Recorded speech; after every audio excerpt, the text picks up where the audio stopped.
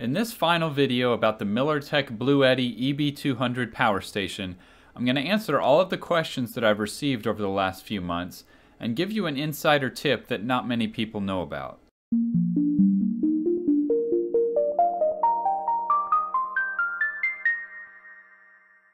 There is a ton of confusion out there about Bluetti power stations. I'm not sure why they decided to flood the market with so many similar models, but Bluetti alone has the EB200, EB200P, AC200, AC200P, AC200 Max, and there are even OEM'd units of some of these models starting to show up under completely different brands, like this Energizer unit. They all look very similar but have very different specs. Unfortunately, all I can do is give you definite info on the EB200, which is a product exclusively available through MillerTech. The only ways you can get that specific model is on Amazon through the MillerTech store or my web store at store.ldsreliance.com. If you're ordering it from somewhere else, it's a different model and will probably have different specs. So let's jump right into the first question, which is how is the battery pack constructed inside the EB200? The EB200 has 16 lithium iron phosphate cells in series, making it a 51.2 volt battery at 40 amp hours. Stick around until the end of the video and I'll show you how to check the individual cell voltages from the LED menu. The second question goes something like, I heard a rumor that you'll lose 20 to 30% of the capacity of the EB200 because the battery management system is inefficient. Is that true? Well, that's partially true, but not because the BMS is bad. Bluetti made the design decision to use a high voltage battery pack instead of a 12 volt pack. Because of that, the EB200 can provide the same amount of power to its AC outlets without requiring very high current like a 12 volt pack would require. So not only will the cells be less taxed, but there are also other design advantages such as being able to use thinner wires and less beefy internal connections. But the drawback that relates to this question is that using any DC outputs will be less efficient because the power has to be stepped down from 51.2 volts to 12 volts. In other words, you won't be able to get the full 2048 watt hours from the EB200 via its DC outputs due to losses in heat and voltage conversion, not because the BMS is inefficient. The third and probably most common question is, can you use the Bluetti B230 or B300 expansion packs with the EB200? Let me answer this two ways. As a seamless extension of the internal battery packs, no. But as a method to recharge the internal battery packs and thus extend the runtime as a pass-through power source, yes.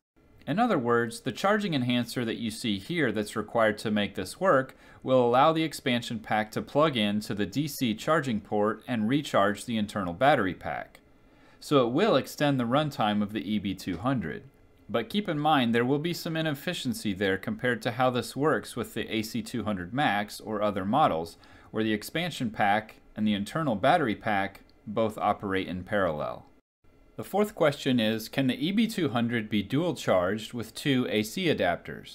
The answer is yes, but you will need a special connector to make it work, and obviously you will need to buy another AC adapter as well. Keep in mind, Bluetti did include everything you need to dual charge with AC and solar right out of the box for a total of 1200 watts. But dual charging with AC and AC will be limited to 1000 watts and does require an extra couple of purchases. Look for links in the video description for the parts you need. With these parts, you can connect one AC adapter through the DC or solar input port on the left, while the other AC adapter is connected to the AC input port. And the fifth question is, can the EB200 charge via a single 12 volt solar panel? This one caught some folks by surprise that maybe didn't look at the specs or weren't looking at the right model. The answer is no. Some of the confusion may be because the EB200P model, which is sold directly by Bluetti and is identical looking, can charge with a single 12 volt solar panel down to 10 volts. But the MillerTech EB200 requires between 35 volts and 145 volts for the solar charging to work. That means most solar panels, especially foldable solar panels, will not work. There are a few 36 and 48 volt models out there, and I will include a few links in the video description of some that I found. but please keep in mind I'm not affiliated with these products or companies in any way, just trying to help you guys out. One option is to use multiple 12-volt solar panels and wire them in series, like I've done here.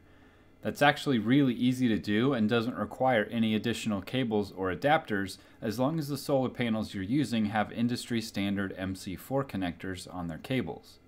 If you need help making that happen, I do have a video on my channel that explains series wiring, or you can contact me or leave a comment for help. You can see here that 2 solar panels can work. However, they need to have an operating voltage of at least 18 volts each or it won't work.